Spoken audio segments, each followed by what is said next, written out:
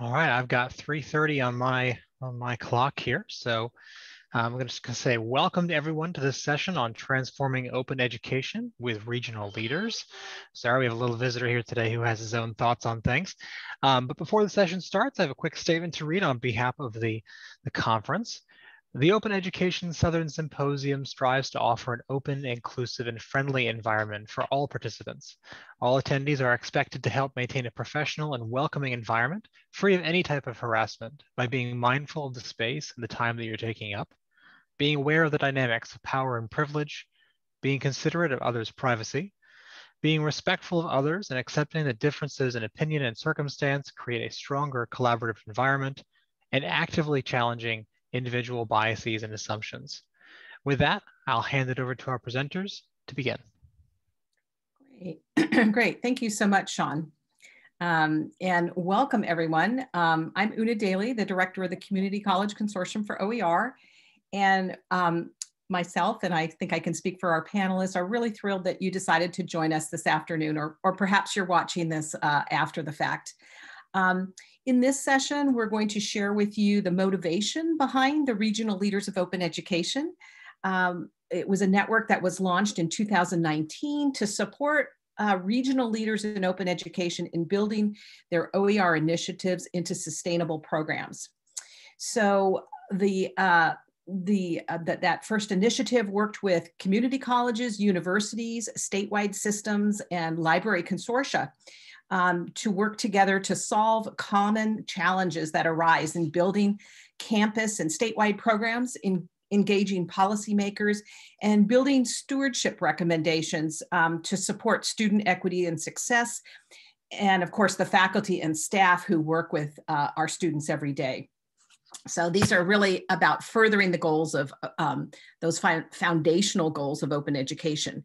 So a lot of work was done in 2019 and 20, and we have some panelists, Emily and Rodney, who are going to share with you some of that work. And going forward, we're entering a phase 2 where we've engaged with the EMC Foundation to formalize our program somewhat and expand the participants beyond kind of established open education community, perhaps to institutions that have been marginalized in some way and may actually be most benefit from the potential of open education. So thank you all for coming. And I just want to mention, before I let my panelists introduce themselves, is that on the far right is Karen Cangelosi, who is our new program director for the Regional Leaders of Open Education. And some of us will refer to that as RLOE. So that's the acronym we've used because it was such a mouthful.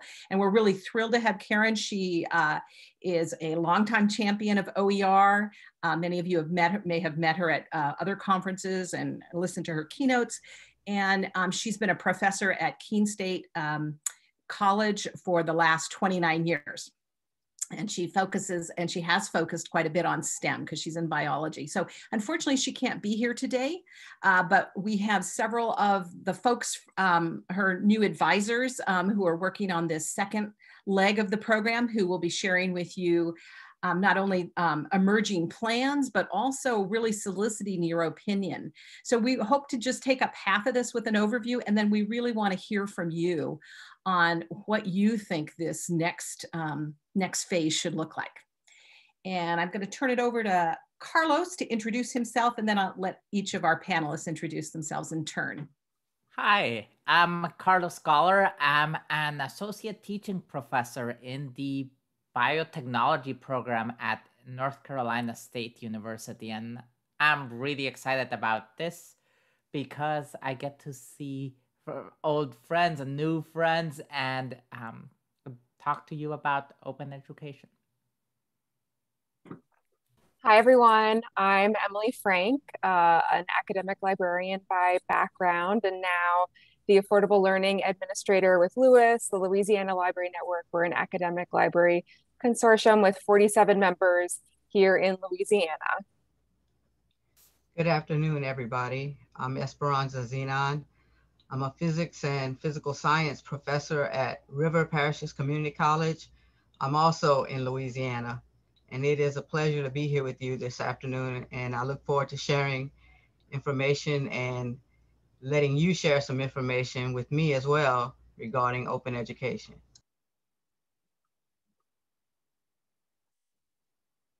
And Rodney? Sorry, I was muted. The dreaded Zoom mute. Hey, I'm Rodney Powell. I am the executive director of our Center for Teaching and Learning at Central Carolina Community College. I also teach chemistry, and I was a participant in phase 1 of the RLOE project, working on sustainability. So I'm looking forward to hearing what's going to happen in the future. Great. Thank you to all of our panelists for being here and sharing their enthusiasm and expertise. So I just wanted to mention that the Community College Consortium for OER has been around for a long time now. We are a community of practice focused on expanding equitable access to education through lowering cost barriers and empowering faculty and students to succeed through the use of OER and open pedagogy. And we have many opportunities for engaging with our members and also with the community in general through our webinars and our listserv and many other opportunities, conferences, et cetera, like this. And we thank Stephanie and the rest of the team for providing this opportunity. And we've been working with colleges since 2007, and we're really proud to have a large group of folks from our southern region, as well as across the country and all the way out to Hawaii and up to Canada as well. So this is a movement that's growing and regionally is quite diverse. And I want to just a very quick overview before I get my panelists going here. So as I mentioned, the original phase 1 was started in 2019, and there was 4 focus areas: sustainability, let me move the panelists, policy and strategy, professionalism, and the final one was stewardship. And really, it was about collaborating across institutional and state boundaries. We know that some states are a little bit further ahead, some are kind of in the middle, some are still catching up. And so there's so much that we can learn by sharing this information with each other about what's worked. Although we know that there's a lot of differences in states, certainly your policymakers, but there can be so much that can be shared. And so working across the systems, colleges and universities, library consortia, and these government agencies has been really rich. And we thank the William and Flora Hewlett Foundation for supporting that first phase. And the 4 groups all went off and came up with projects focused on their specific area. And I'm not going to speak about these today in detail, but you will be hearing about the RLOE Sustainability Guide that Rodney will share with you in just a few moments, and also the Professionalism Matrix that Emily Frank will be sharing with us shortly. And there was, as I mentioned, there were 2 other groups, the Stewardship Group, which worked on a second version of the CARE OER framework that came out in 2018. And that one is still in process, but we'll hear more from them later. And the Policy and Strategy Group worked on creating a framework for establishing state policy. And in particular, there was 3 states that produced materials and are now in the OER World Policy Hub. So exciting work. And now I'm going to turn it over to Emily to tell you a little bit about her group that she worked on. Thank you, Una. So I was in the professionalism group. This was led by Quill West, who is the project manager for Pierce College. I'll also note that Stephanie, our coordinator and convener for the Open Ed Southern Symposium, was also part of this professionalism group, which is to say, I got to collaborate with folks from across institutions, across state boundaries, and that was a really fun part of this project. We started with these broad questions around professional development and the skills needed to work in open education, and thinking about what are the opportunities that people could use to address those skills, to fill gaps, and where were gaps present. As we explored this, we asked many adjacent questions, like what are the professional practices for open educators? How do people find out about these practices? How does a newcomer come into the field? Why should they invest in the field? What do employers evaluate in terms of identifying people who will be successful in open education? So a lot of looking at professionalism, the roles, and the competencies associated with these roles. Next slide. All of these came together in these goals, and to meet these goals, we decided to build a matrix of roles within our profession and to think about the competencies related to those roles. At the end of our phase one of this work, our goal was to present a working document that demonstrated needs for professional development and start thinking about support across our profession. Next slide. So to scope things, we decided to begin by limiting ourselves to just a few roles, knowing that there are so many roles now involved in open education. But we decided to start with the ones that were familiar to us and present in our professionalism group. So specifically, we looked at the role of a librarian, instructional designer, and faculty member. For these three roles, we developed a spreadsheet with a page devoted to each of those roles as that role relates to OER. For this, we looked at job ads, some work by others, looking at their institution and broadly at job ads and the skills, vocabulary that goes into those roles, and then maps that within this spreadsheet. Next slide. So here is an example of kind of what that mapping out process looked like thinking about the instructional designer role. Next slide. So all this came together in this resource, and I'll share this in the chat in just a moment so you can take a look as well. We found that there is such a strong OER movement, and that means that really these are becoming, there are open educator professions that are coming. We found so many skills that go into this work. And I think, speaking for myself, but I also think the others involved in the professionalism group, we're excited to see where this matrix goes moving forward in phase two and as others get involved. So I'm going to pass it off to Rodney now to discuss the sustainability group. Thank you, Emily. So like Emily said, you know, I was part of the sustainability working group. Our working group was led by Amy Hoffer, who did an amazing job. And you will see in a little while, I'll share with you a document that we developed. Lots of the, while it was written as a group, Amy really provided most of the text and the framework for what we were doing and helped lead all the discussions.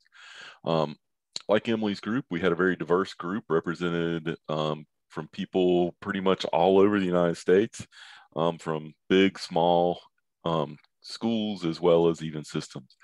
So why do we need a sustainability working group? Well, this quote by David Wiley, I think kind of sums it up, is that, you know, things are continuously changing and that we have to meet those changes in order to make OER work for our students for the coming years. So that's why we wanted to look at sustainability to keep moving forward. So next slide.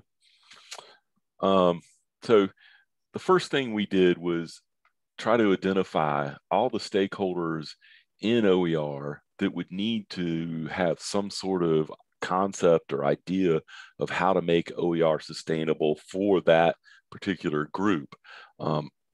For each one of the stakeholders, we wanted to identify some of the resources or exemplars of how other people were doing it and what might be useful for them. We wanted to identify the gaps in our knowledge and how to maintain OER at every institution, at any institution. One of the things that we did find through this process, though, is that virtually every institution is different. We all know that in the community college world, right? There's no two that are identical. And therefore, what some exemplar might work at some school and work great at that school, it may not work for you based upon size, location, demographics. There are a number of reasons why it may not work. But it at least lets you see how other people are doing things and what gets you started, basically. So next slide. So some of the resources that we decided to include, key resources, are things like a guideline or processes. We thought a lot about professional development, some of the different platforms that people are using to publish to OER, what types of people are involved and what types of organizations, of course, finances, vision, communication, all these things are important. There is already a sustainability review out there, and we used it extensively that was published by the SUNY group. I would recommend that you take a look at it as well. So next slide. So what did we focus on? First thing we really try to do is identify what are the gaps and what are the great examples that we have out there for OER sustainability. Then we put together Amy led helping us put together a sustainability guide, which had communication strategies, had an advocate guide in it. It also had a timeline that we turned into a Gantt chart to show you what all the various stakeholders are. And at what point during the annual cycle do you need, if you're in charge of your OER project, do you need to be holding conversations with each one of these stakeholders on your campus? Because every stakeholder has a different timeline, it seems like. And so it's really daunting to think about keeping track of all of that. But if you don't check the boxes in the right order to make sure things are flowing, things will tend to fall apart and it won't be very sustainable for your campus. So we spent a lot of time discussing the kind of timeline of things. We also discussed a lot, and there is some in the document about students as content creators and helping them become that kind of living, breathing document. And so I will put the link to the document in the chat here in just a second. I think that's all I have for today.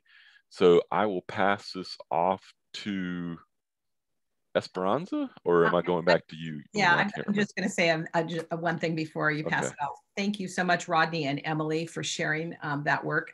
It really amazing work over a year, really. And one of the things I'm most proud of about this work that I was pretty much just the cheerleader for was the fact that we really exemplified open education in the sense that nobody was starting from scratch. We were reusing materials that had already been produced by our community and openly licensed materials, both with the professional matrix that Emily spoke about. And Rodney mentioned the SUNY framework was a big part of guiding that white paper that was produced. And all of it, was based on either the work that had been done at the institutions of the team members or materials that had been released into the open education community. And I think that's something that we can all be really, really pleased about.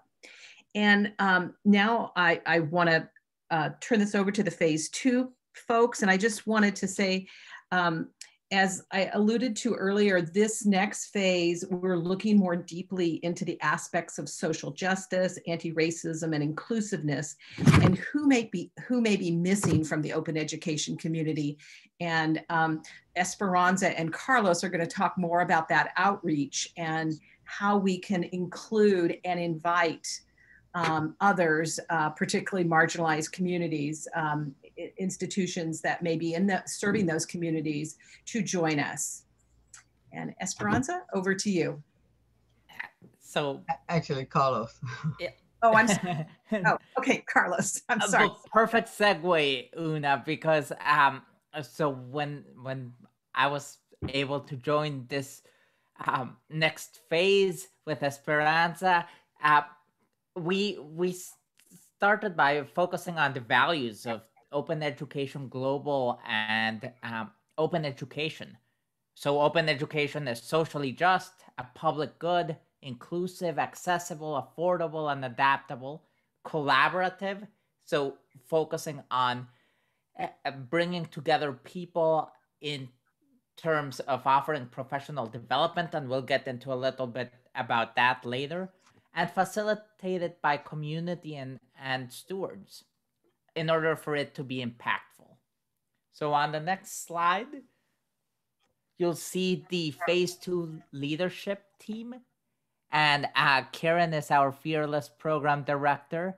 And we have a variety of members from all types of institutions. So you'll notice community colleges, as well as larger public institutions. And that was intentional so that we could increase the network and disseminate findings.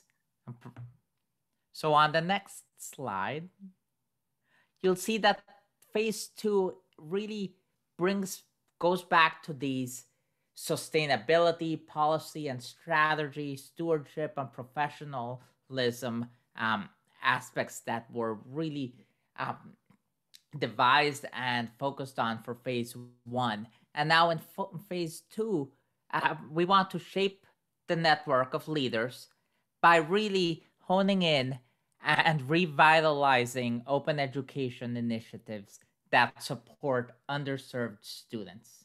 And on the next slide, you'll see a list that is by no means comprehensive of how we are looking to support underserved students that include BIPOC students, students with diverse abilities and disabilities, food and housing insecure students, remote rural students, foster care students, students impacted by incarceration, LGBTQIA students, especially those in rural areas, but all student parents, first generation parents, and this is a dynamic list. And with that population that we want to serve and address, the next phase is going to really invest in open education by strengthening relationships and disseminating resources and communicating resources that promote anti-racism and center on the values of access to education, student agency, and the rights of learners. And just yesterday, I was talking to a group of students about their students as consumers of open educational resources, as well as producers.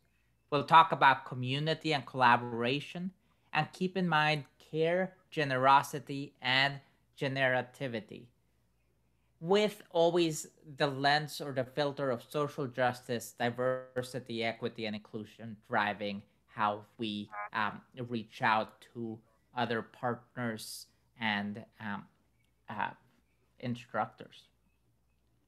So on the next slide, you'll see some of the program outcomes. And Esperanza is... Thank you, Carlos. So you see here are listed several of the program outcomes for phase 2. So these program outcomes are built on those 4 pillars that were crucial to the phase 1 process. And so you see, we also continue looking at professional development regarding OER. We want to work with our leaders to help develop specialized plans for OER that will work at their institutions so that they can, work and meet their goals of serving those students who typically, have concerns, the underserved students. That's a key that we're focusing on in phase 2. We're kind of building on those 4 pillars and drilling into some specifics to help meet the needs of those underserved students. You can see mentorship is important, an important aspect of phase 2. And then, the other key thing is that in order for us to be of assistance to institutions and help them to serve students, we have to have this large, robust network of open ed and DEI leadership peers, right? And we'll talk a little bit more about that because, one of the things we want to do in this presentation is engage you to help to get your take on how we might go about forming that large, robust group of professionals. Next slide, please.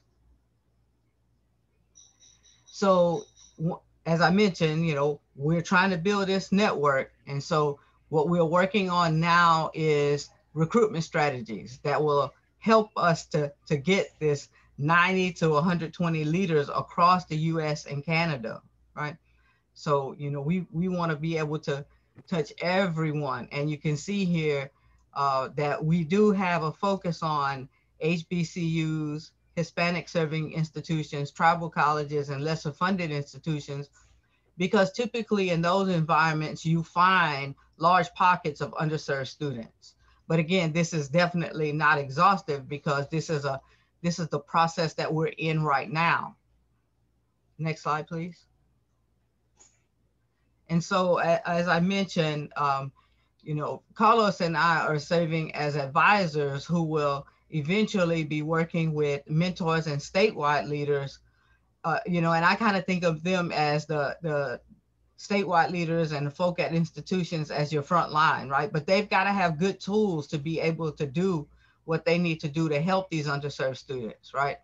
And so, again, what we're working on is identifying existing Open Ed leaders who are interested in supporting the leadership, supporting this program. And then we're gonna, take 8 of those individuals, and they're gonna be more the direct mentors to folk at the institutional level, right? To help them implement the OER plans, right? And then some of the statewide leaders will continue in the process and will be available for further support and sharing of resources.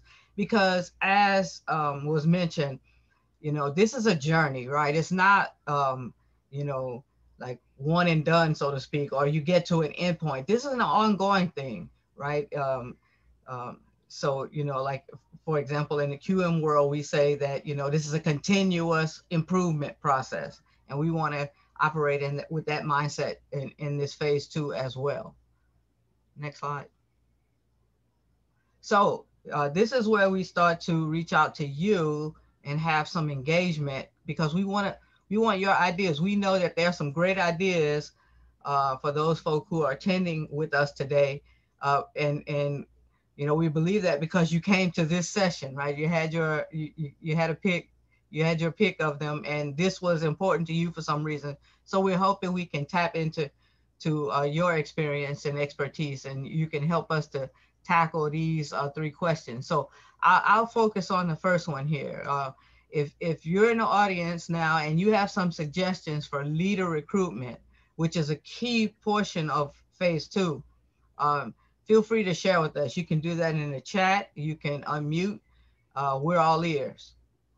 Thank you, Esperanza and Carlos. And I just wanted to say the process is, if you want to speak, you can, but you're going to need to raise your hand, I think, is using the reaction function in Zoom, and then we will unmute you. I believe that's the conference. We've actually unmuted them all, so that perfect. All right. So they can just start talking, or they can raise their hand if they feel more comfortable doing that. Thank you, Stephanie. That's so much easier.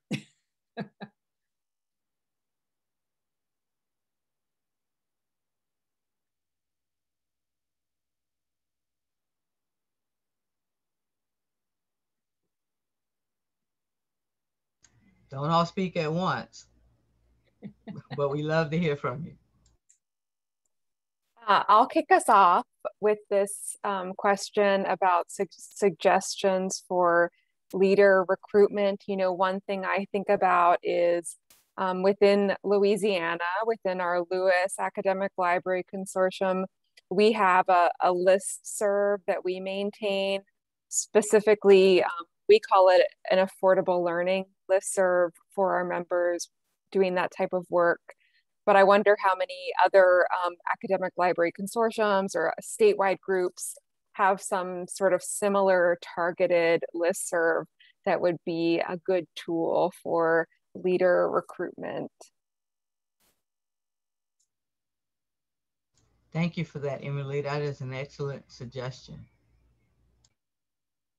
Yeah, absolutely. I can see us reaching out to folks who run listservs like yours, Emily, and using that as a way to make people aware of this opportunity.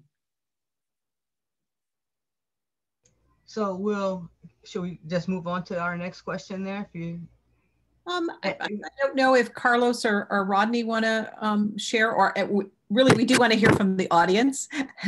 We don't want this to be an echo chamber of those of us who are active in the leadership team or phase one's leadership team, but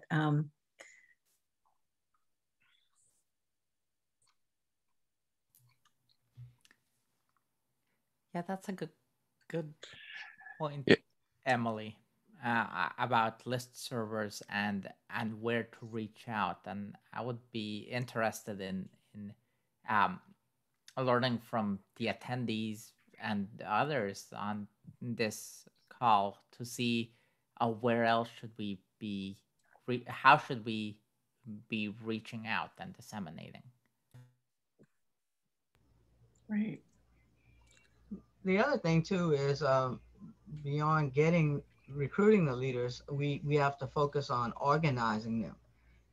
And we thought about the geographic model and organizing in terms of regions, but we'd definitely like to get your feedback on, how we might organize the leaders once we recruit them. And don't forget, we're still hoping to hear your ideas about how we might recruit them. Thanks, Esperanza. Yeah, and I just was going to add really quickly, the geographic suggestion for that was based on pre-pandemic, where we thought there would be an opportunity for people to gather together regionally. And of course, that hasn't happened and probably is not going to happen until next year, is my guess, next calendar year. So yeah, great question, Esperanza. Yeah. I mean, the organization of the cohorts becomes, there's pluses and minuses in a lot of different ways to organize things. One of the, you get a lot of great conversation going on when you get people that are, a whole bunch of librarians in a room at one time, or a whole bunch of faculty members, or a whole bunch of administrators, or whatever group. But I think that it also leads to a siloing of their ideas and not understanding how things impact other people.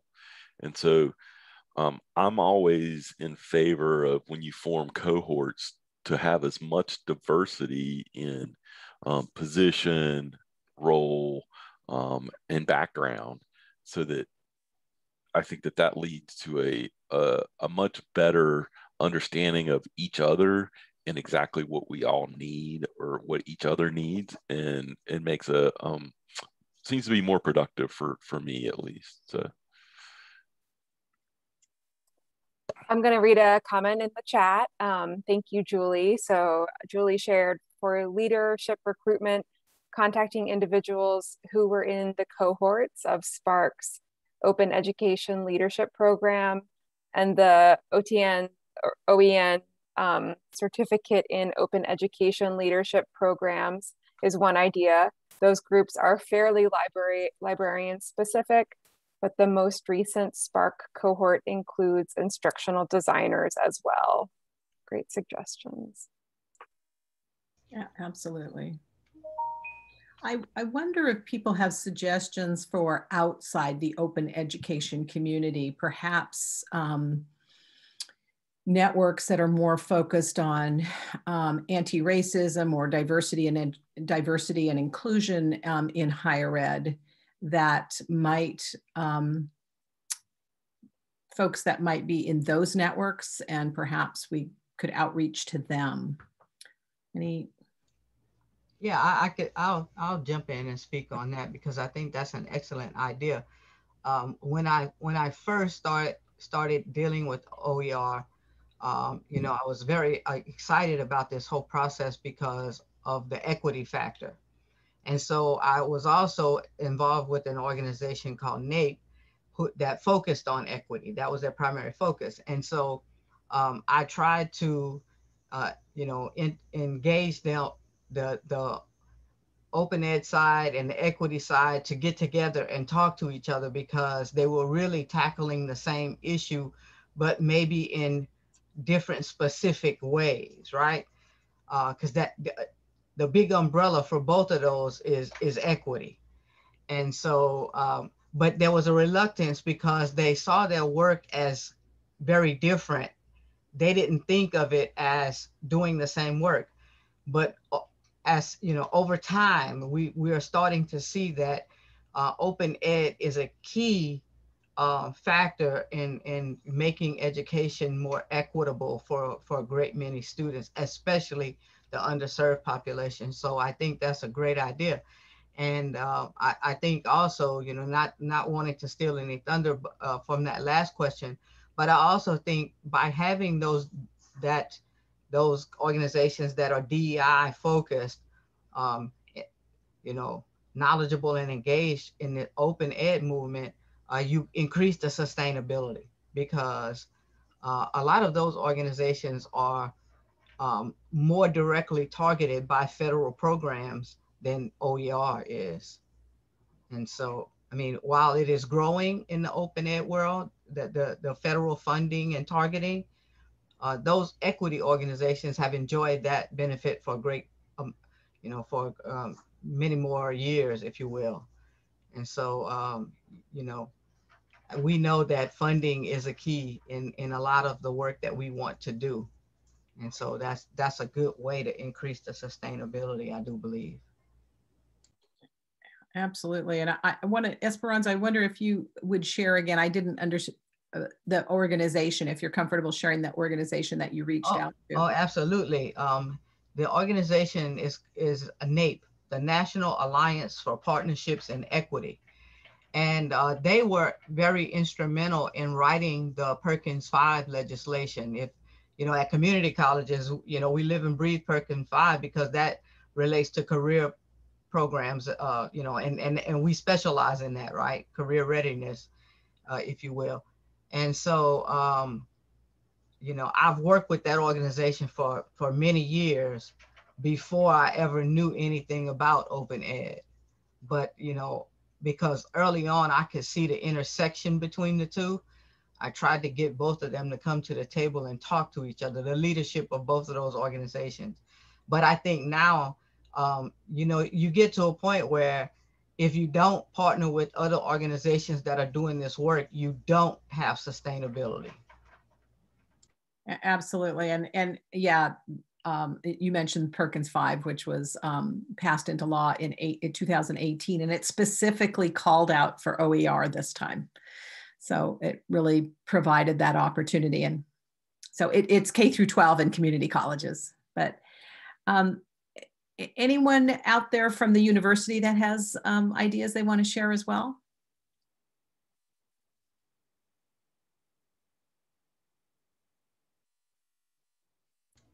I think the library networks are great ideas. I wonder how we pursue libraries at perhaps institutions that haven't yet gotten involved in open education. Where would we reach out for those?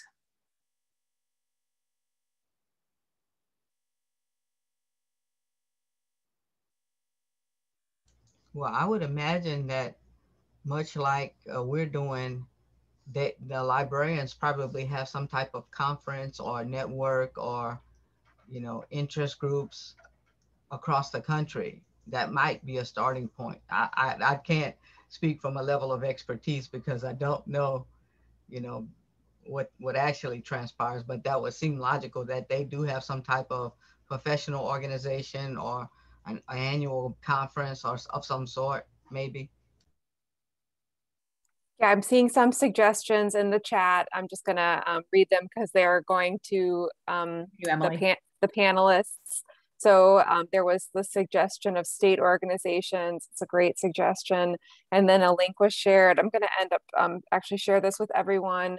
which is the HBCU Library Alliance. So thank you for that. Right.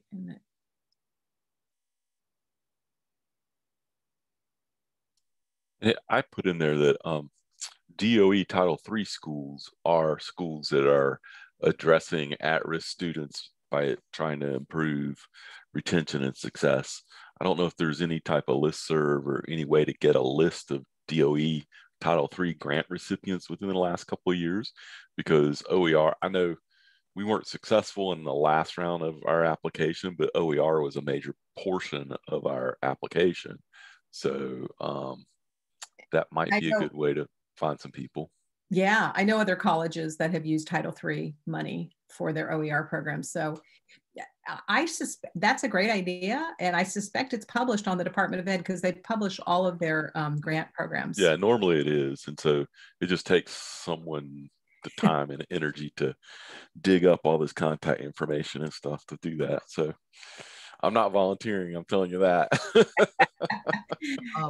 You know, I listening to us talk, I realized that, you know, of course, because we all come from educational institutions, we, you know, colleges, community colleges or four-year colleges, that's the world we typically think of engaging. But if you look at our list of who's underserved, you'll see like incarcerated, you know, students of incarcerated parents. You know, you see some folk on the list that you wouldn't typically think of as having a connection to a 2-year or 4-year educational institution. So there must be some type of structure for reaching out to those organizations as well, right? I mean, there's education that's taking place in prisons and other places every day, and those folk definitely fit the category of being underserved, especially where open ed is concerned, I suspect.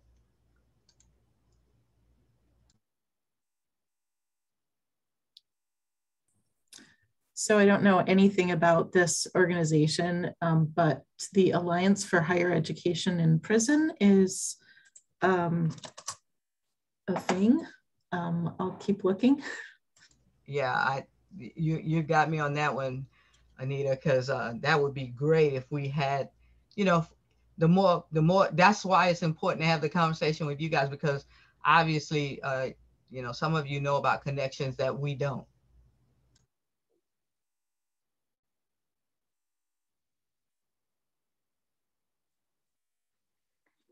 Honestly, a lot of this is just looking in Google to see what kinds of associations exist.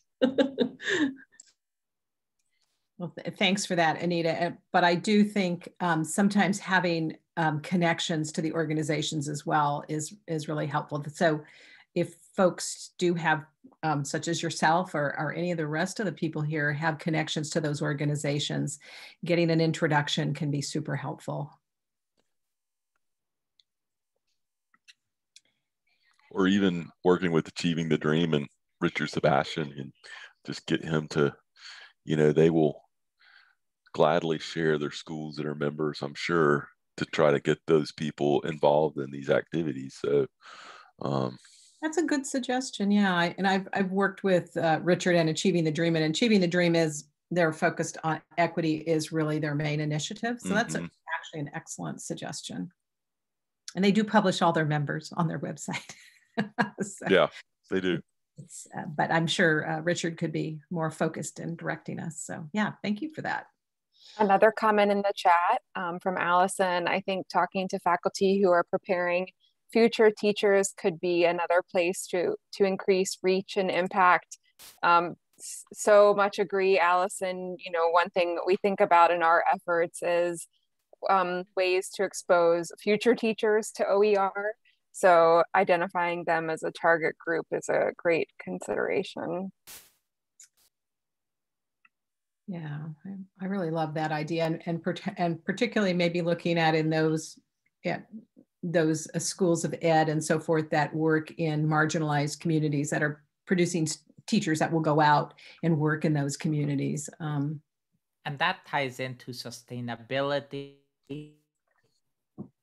anchor where we as qualifying myself as the naive instructor that may not know how to implement OERs or take full advantage of OERs without taking advantage of students. This would be a nice connection to make so that we can really teach the teachers and the teachers would teach us. That would be a nice. We are also in that whole vein of teacher preparation. There are, more individualized programs that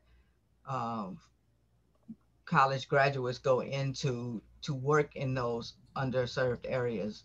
I don't know if the organization still exists, but back in the day it was called Teach for America.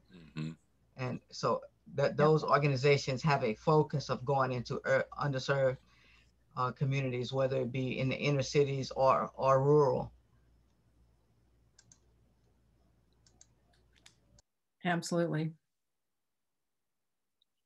Well, I think we're stretching into our last 4 minutes of our webinar, and we're all thrilled that you were able to join us. And now we're just going to put the big question out here, or kind of the umbrella question. What about sustainability? Would anyone like to share perspectives on sustainability? Particularly when you're looking at statewide sustainability. I know many of us are from different states, and each state is supporting open ed in its own way. I should say a few states are not yet, but we hope they will be. Thoughts on sustainability from our audience or our panelists? Well, as I mentioned, I think that the whole idea of partnering with other organizations can definitely help you, have projects and programs that are more sustainable and long-lived. A lot of things, when the money's gone, they're gone, right? Yeah. But we have to get beyond that, and the way you can do it is by partnering. Absolutely. And Carlos, I know you're involved in STEM OER, which is I think it's also about redesign of courses and improving inclusivity for perhaps marginalized students, underserved students. Do you want to share anything about that? So I teach at North Carolina State University, and we interact with students from all over the campus in the role I'm in, and we teach specific molecular biology courses where textbooks aren't really there. So this is an opportunity, because it's such fast-paced evolving technologies. This is I see it as a fantastic opportunity to have students be part of the OER process and then share those or share their resources and products with universities and institutions that may not have access to the lab equipment. So in that sense, it's a really exciting way of making it sustainable, in the sense that students can help sustain courses where the equipment may not be available. And we know that the STEM area has been traditionally very white and male in terms of the profession. And so this may be an opportunity to bring in other voices and to increase that diversity piece that really is at the heart of open education and RLOE. And I totally agree. And it would help if not only instructors are using and creating open resources, but also students are producing them from not only big institutions with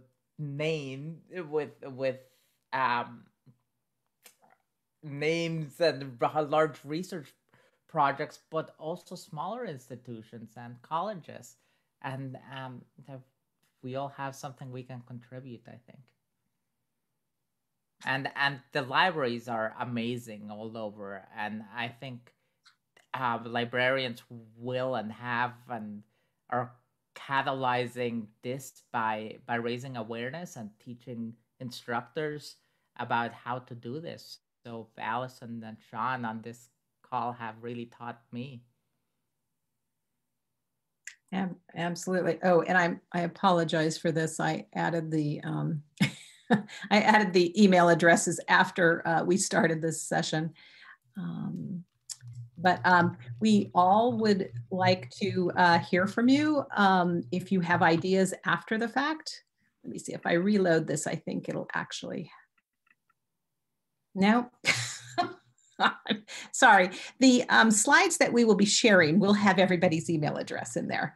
And I know that all of us would love to hear from you if you have additional ideas on how we can include perhaps folks from your institution, maybe even you, or from other institutions that you know could benefit. Any final remarks from my panelists? This has been quite informative. I appreciate all of the comments and feedback that was shared with us. Some of the suggestions were absolutely fabulous. So thanks a lot. Don't be I'm afraid saving to the chat. Yeah. Don't be afraid to contact Una or Karen, because this organization, CCCOER or Open Ed Global or whatever it's called these days, is, I mean, the group of people I've met through this just in the last couple of years, every one of them is totally welcoming and a great asset to our community, and always willing to answer any questions and to work with you. So be a part of it. Just volunteer. They'll give you something to do, and you'll learn more than you'll share. That's for sure. So. Thank you, Rodney. And CCCOER, which is the Community College Consortium, is part of an international organization called the Open Ed Global. And so Open Ed Global actually has members in 49 countries. So, and we have an annual conference every year. In fact, we have one coming up in September. It's a very reasonably priced virtual conference, even more affordable for our members. So it's an opportunity to see what's happening in other countries and really on 6 continents. So, well, thank you so much to Sean and Stephanie for supporting us, and for all of you for joining us today. And I hope you have a great rest of your day or evening, as the case may be. Take care, everybody. Bye, everyone.